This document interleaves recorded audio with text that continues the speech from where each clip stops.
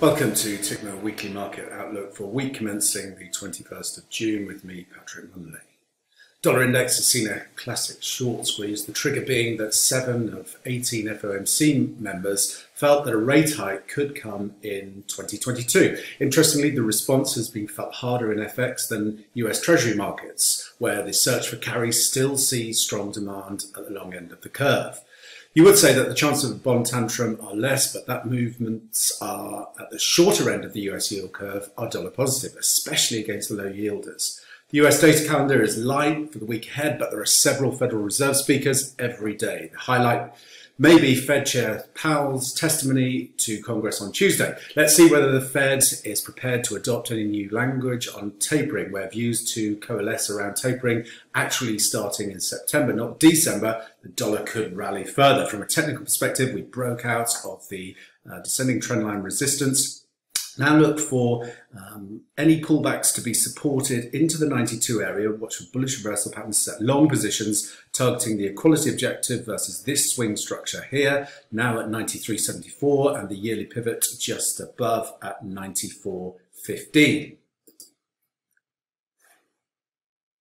In terms of the euro dollar, it wasn't really a surprise to see a significant correction. Price action has all the hallmarks of a short, sharp position adjustment, suggesting the bulk of the correction may have occurred in the back end of last week. Yet, I think that Fed speak could see the euro dollar correct further to the downside this week. Look out for speeches from ECB President Christine Lagarde and board member Isabel Schnabel, likely to repeat remarks by Chief Economist Philip Lane, distancing the central bank from any hawkishness. In terms of the data calendar, the Eurozone focus will be on flash June PMIs and the German IFO.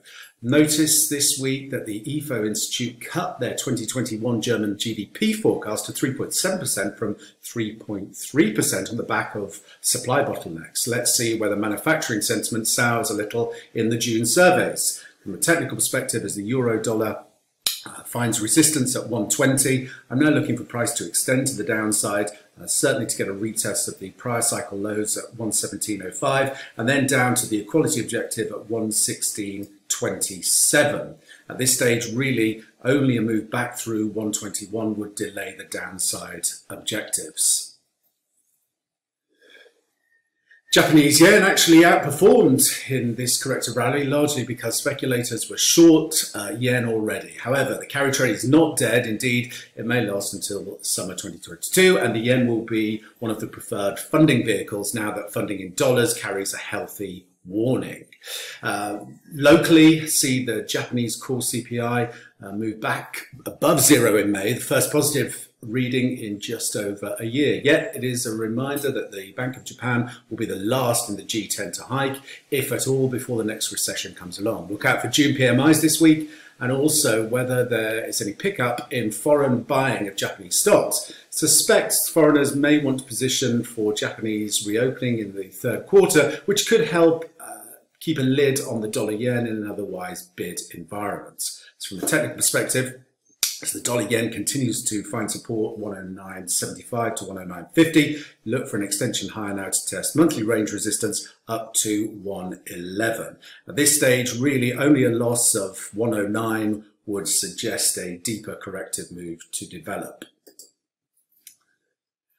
The next few weeks could be a vulnerable period for cable. First, the near-term euro-dollar upside potential has faded and the short-term downside remains in play following the hawkish June FOMC meeting. Second, concerns about the spreading Delta variant should prevent any further hawkish repricing of the market outlook for the Bank of England. Thirdly, the political risk factor is back, with growing signs that the UK government may want to unilaterally extend a grace period for processed meat exports to Northern Ireland that expires at the end of June. This would risk a tariff response from the EU. It's a busy week on the domestic data front, but don't expect much surprise from BOE meeting on Thursday, and the bank is unlikely to say anything new after signalling it would not speculate on the timing of a first interest rate move. Also note that no new forecasts will be present in the June BOE meeting.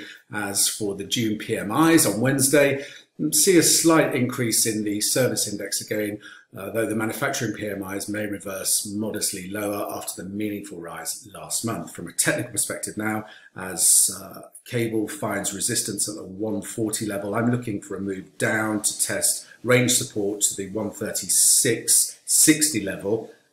That's the next downside objective, and if we extend through there, then we look for a move down to test 135 as the next downside objective. At this stage, really we'd have to recapture 141 to delay these downside targets. Finally, in Australia, the Australian dollar was hit by the hawkish Fed this week, but domestically, the very strong employment data, May unemployment rate fell to 5.1% versus consensus 5.5%. This week is set to make the 7th of July RBA meeting very interesting. The RBA minutes did not reveal anything new, but among the 4 possible options presented in terms of the future of QE programs, economists favour the one of scaling back the amount purchased or spreading the purchases over a longer period. With the RBA moving towards the first step of policy normalisation, this should give support to the Aussie later in the summer. Data-wise, we have May retail sales on Monday and June PMIs on Wednesday, but neither should impact the Aussie too much. In terms of domestic data, the unemployment figures this week should be crucial. In terms of external factors, the wider direction of the US dollar will be key in the week ahead.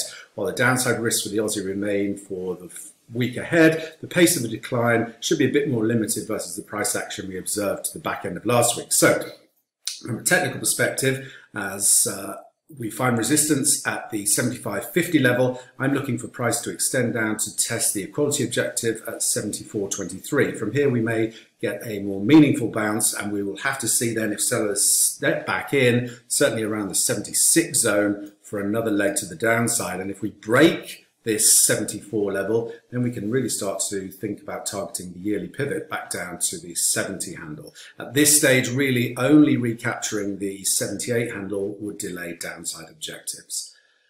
And that concludes the weekly market outlook for week commencing the 21st of June.